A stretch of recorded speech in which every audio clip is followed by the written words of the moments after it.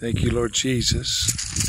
I'd like to talk about three things: the advocacy of Christ, the promise of Christ, and the deliverance of Christ, Christ Jesus, our Lord. He is mighty to save. I thank the Lord for delivering my soul, pulling me out of madness.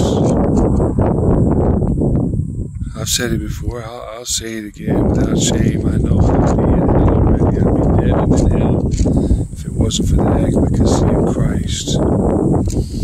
Oh, hallelujah. In 1 John he says, my little children, these things write I unto you, that you sin not. If any man sin, we have an advocate with the Father, Jesus Christ the righteous. Oh, I love him. Oh, I love him. And I thank him how he suffered and he bore my sin and he shed his blood that we can come before the very throne of God, that we can bring our case before him. Oh, hallelujah. Just briefly, a few things, if I can, to encourage someone. Maybe you're struggling in this life and things just don't seem fair. Maybe your boss is cheating you. I've had that happen, where they take money out of your check for insurance or something and go to the hospital and they haven't paid it. And you're struggling. And people don't do right all the time.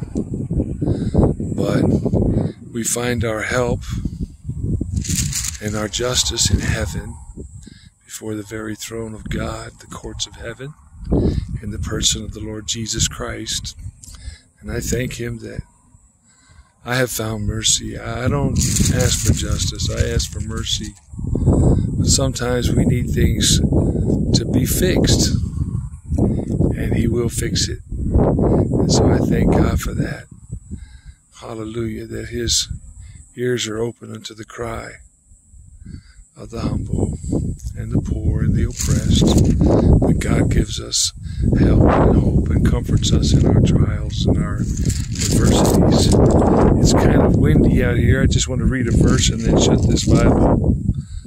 I love my Bible. I'd hate for anything to happen. I get kind of particular.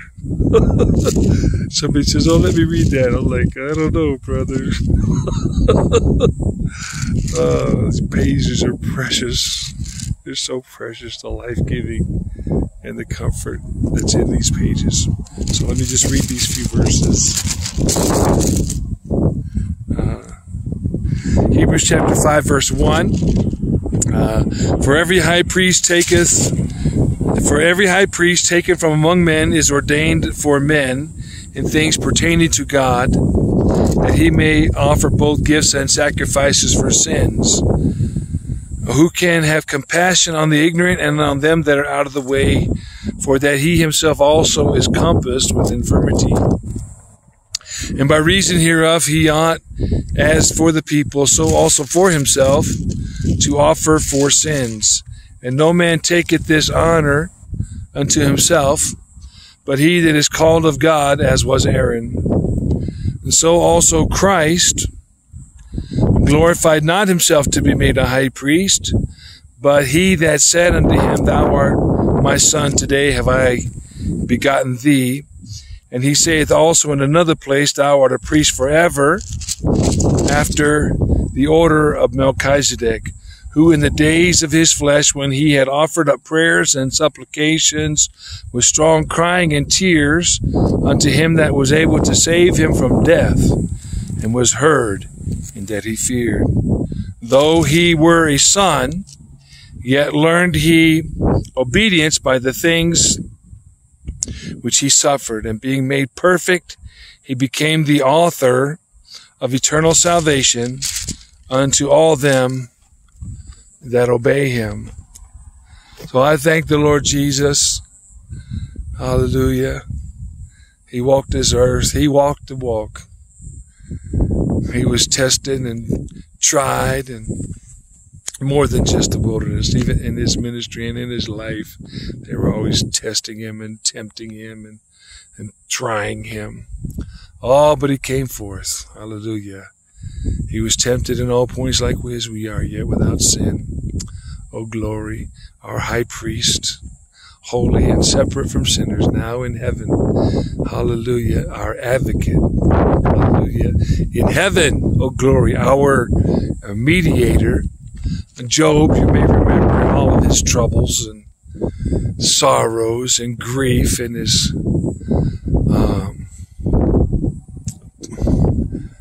comforters, his poor friends that tried to help, but just didn't have it. They did not have the comfort that he needed. But he found comfort in God. In chapter 9 of Job, he says, for he is not a man as I am, that I should answer him, and we should come together in judgment. Neither is there any daysman betwixt us that might lay his hand upon us both. And that is the great cry of the human condition, the human heart in this life and all of our trials. And you see the injustice and the wickedness and the evil in high places, and it just seems like a man can't get the help he needs. Sometimes we just need a break. Just need a break. And God will help us.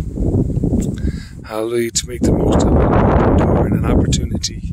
Sometimes that's all a man needs in this life. Hallelujah. And the courage to go through. Oh, glory.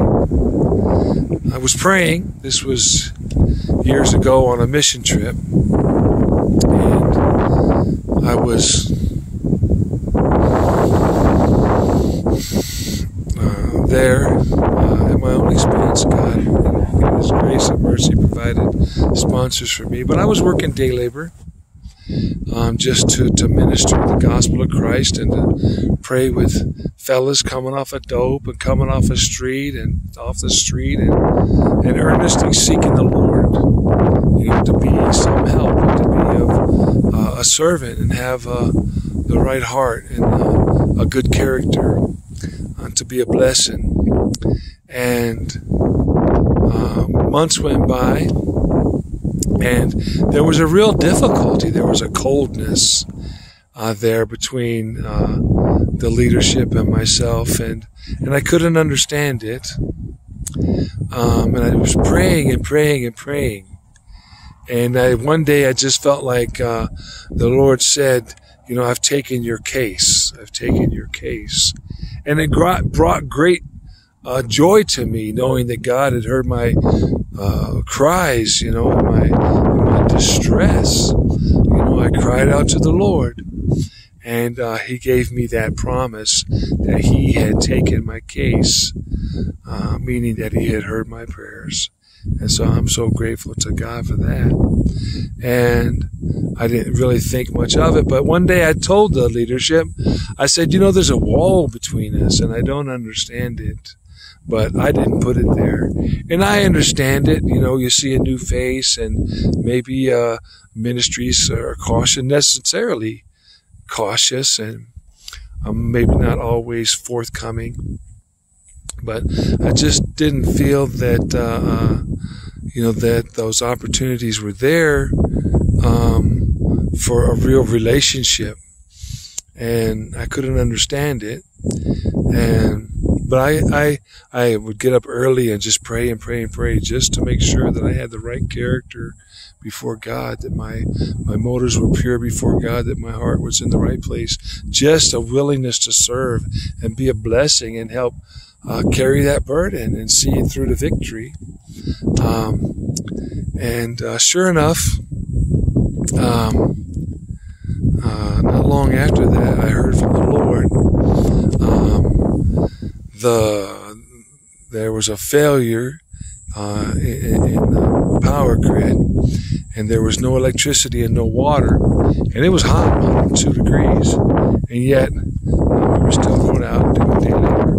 And it was a great joy to do it, just to work with the fellas and have that shared suffering, that shared sacrifice, and really pressing in, to serve the Lord. And whatever you do heartily as unto the Lord. But it was a real test and a trial. But yet I knew the presence of the Lord was with me. In John 14:16, he says, I will pray the Father, and he shall give you another comforter. That's the ministry of the Holy Spirit, the Parakletos, our helper and our strength, that he may abide with you forever, even the Spirit of truth. So I knew the comfort and the strength of the Holy Spirit in all these tests and trials. And this is what really I pray, that if you're new to the ministry or you want to go on the mission field, that you understand this, that there are adversities. There are going to be things you don't understand, and there's going to be cultural differences. There's going to be all kinds of things that may be overwhelming for you. But I just pray the Spirit of truth, the Comforter, the great Parakletos, will minister grace to your spirit, that you will really be diligent in your prayer life to lay hold of the promise of God and trust Him, to be of use and service to Him and to God's people. Well, I prayed, and the power got cut off, and there was no lights, but they asked me to preach that night. And here it was, I guess, a few months, 3 months almost. And so this was going to be my first opportunity to share the good word of God. And it was simply because I had a few verses laid up in my heart. And there was no light, there was no water, but yet the Lord opened the door, and I wanted to be faithful to present the good word of God. And so I preached. It's already 12 minutes here. So I pray God will have mercy. You just bear with me for a minute. I think this is important. And dealing with adversity and trusting God to really set things right, and that we can be useful in His service. And I preached on, the Lord gave me Psalms 3, and I preached it, and I didn't intend to go that way, but you may remember Psalms 3 was David when he was on the run from Absalom. And he cried out to God. And somehow the service went in the direction of David, how David had sinned with Bathsheba, and also had her husband killed.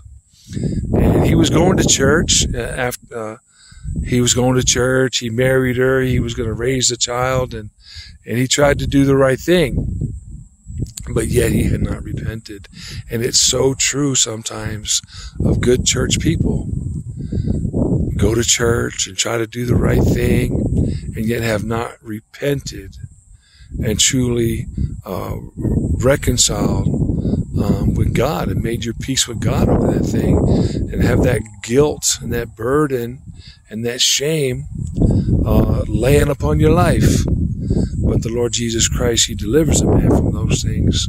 But that's the direction that it went. And so it turned into thou art the man.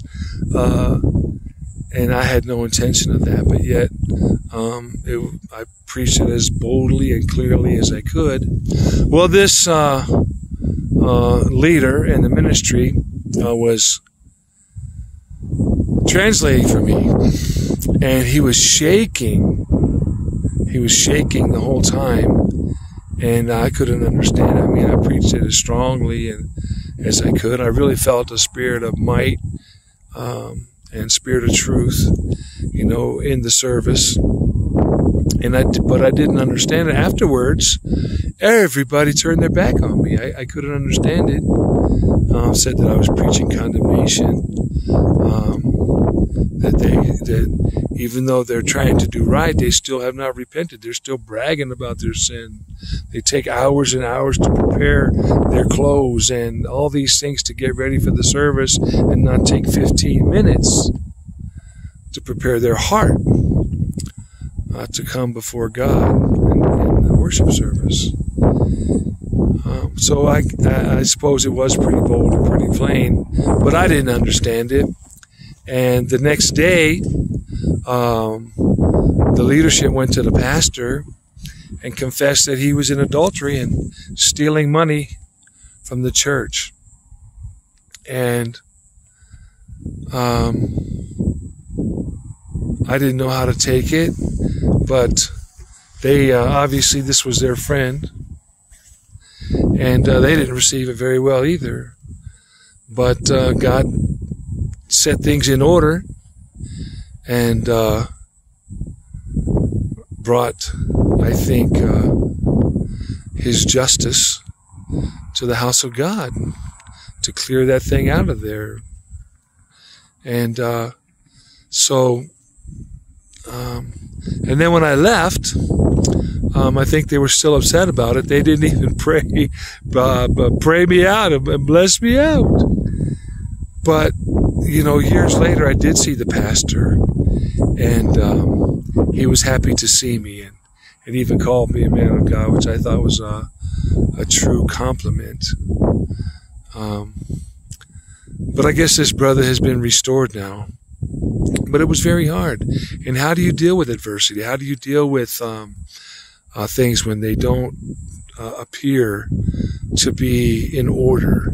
And that is to bring your case before God, to bring your prayers, your supplications, your cries to God, and ask Him to fix it.